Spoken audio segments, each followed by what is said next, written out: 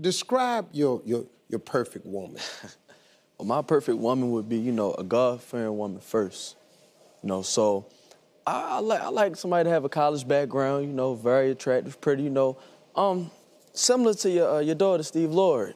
Hey, Steve. Wait a minute, can I leave this set? I don't want. Let me go ahead and talk to your dad. You do know where this can go, don't you? You understand? I didn't know, Steve. You physically in shape and everything, and I probably can't do a whole lot with you, but I'm gonna damn sure try, though. I don't want it to. I'm gonna listen to what your boy got to say, but he ain't dating my damn daughter. You know what? I can completely understand, man. Okay. I'm the same way about my girl. Okay, cool. All right, we're gonna go on back in. We good? All right, we good.